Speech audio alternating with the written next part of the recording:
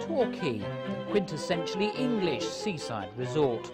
It's the capital of the English Riviera, the birthplace of Agatha Christie. But the South Devon town is perhaps best known as the home of one of the most popular television sitcoms ever made. It all began here at the Hotel Gleneagles in Ashildon Road in 1971. The Monty Python team were filming nearby. Of all the hotels in Torquay they could have stayed at, they were booked in at this one. The rest, as they say, is history.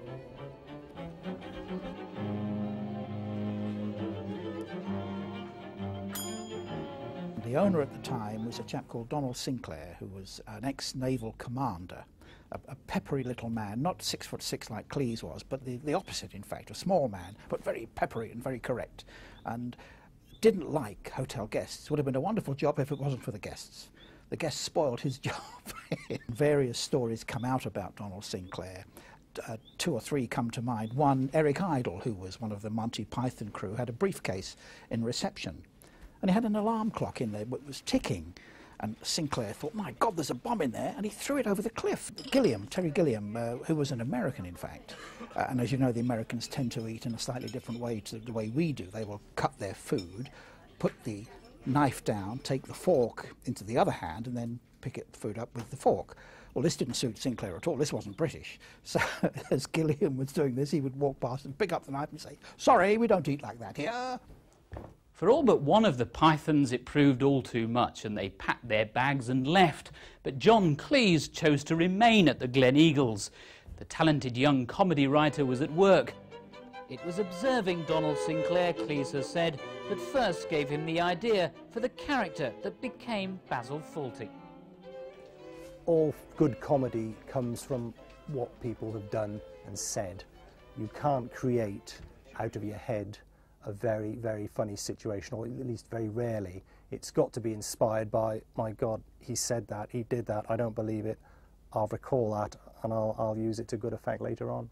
Richard Saunders remembers trying to order a drink from Mr. Sinclair while staying at the Gleneagles on a family holiday. I walked up to the bar, which was a fairly long bar, about 15 feet long then, at the end of the room.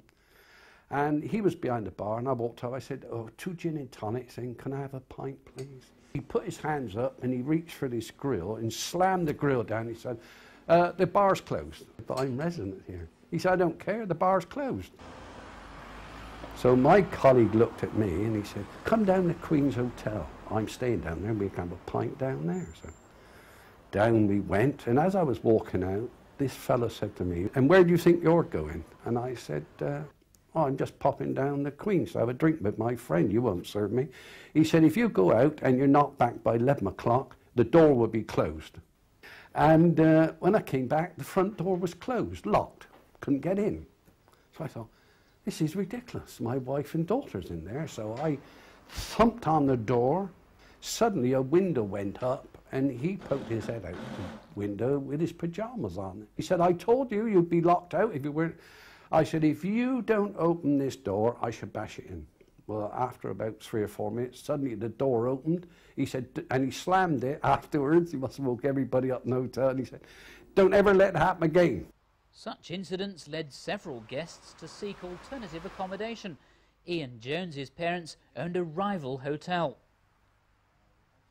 Our hotel, the Coppice, was situated within a few hundred yards of the Gleneagles.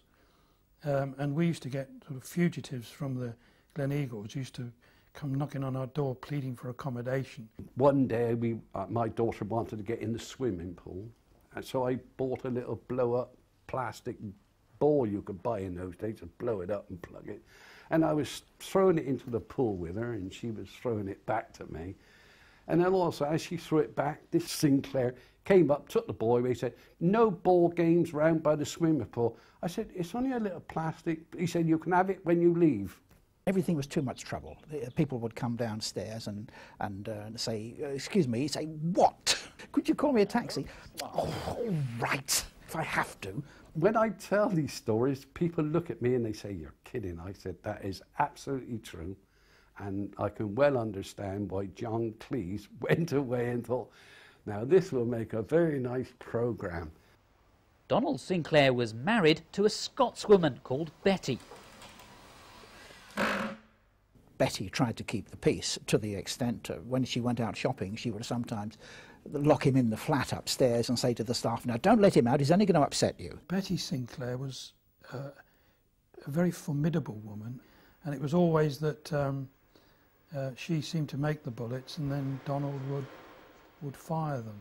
My parents used to go out every Thursday night during the summer.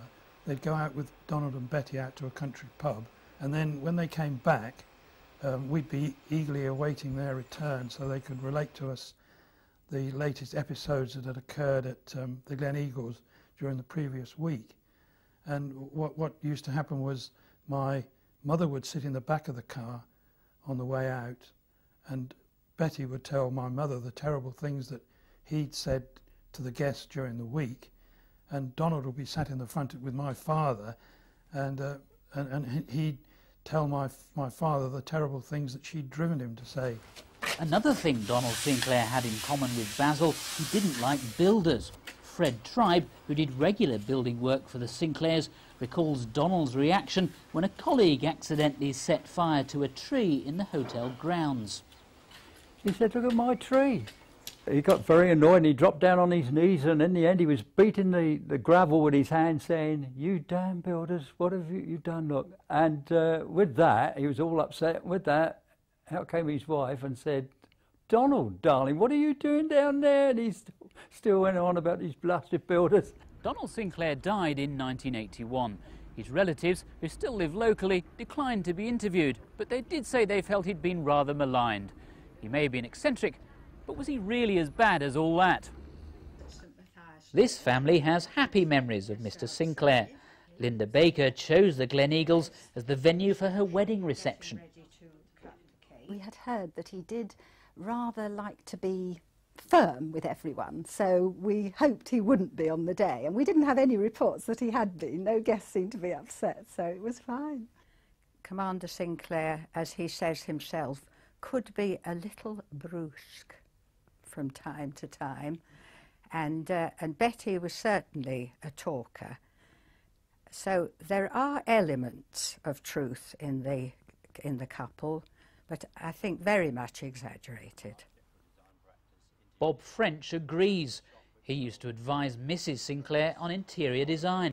I think there has been a mythology of Fawlty Towers. People are often looking for stories to come out of that hotel, whereas most of the stories, in fact, came out of the fertile minds of the scriptwriters. There was probably some jealousy there, because there's no doubt about it, she had one of the nicest hotels in Torquay. The Gleneagles Hotel, in fact, was a very nice hotel, beautifully appointed, and it was just that perhaps it lacked a little in the service department. So much for Basil and Sybil, but who inspired Manuel, the hapless waiter from Barcelona? Apparently, there are several possible candidates.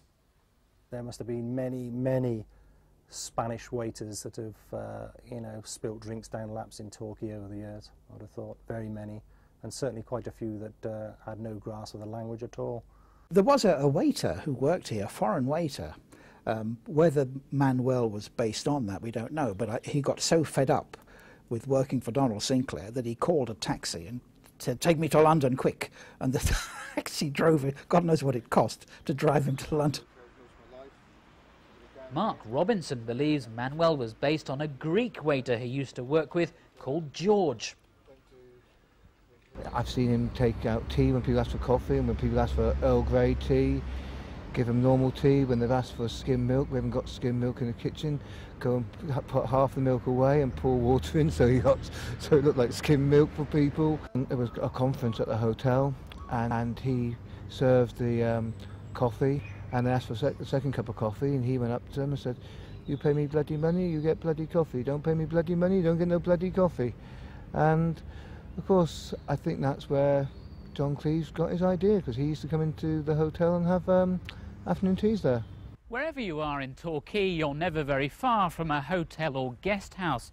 So, what do the town's hoteliers make of its close association with Fawlty Towers? There's a slight embarrassment, I think it's true to say. It is a reputation that perhaps unkindly we've had to live with since the early 70s, but I can assure you that a lot of hotels in this bay particularly are run a lot more professional than perhaps Fawlty Towers was. They may be embarrassed, but I'm very proud of it. But whatever happens, at the end of the day, Torquay is getting a very, very good plug from a cult comedy, and I'm sure everyone in the bay is grateful for it. There are very few people without a sense of humour here who would say, well, we really don't like that sort of publicity here. There are a few. We get people from all over the world. It's astonishing. Is this where Fawlty Towers started? Or Australians? It doesn't look like the place to me, mate. But and the coaches detour past the front of the hotel, off the main road. 6 or 7 coaches every morning come past, and you can see the driver pointing to the hotel. It's a shrine.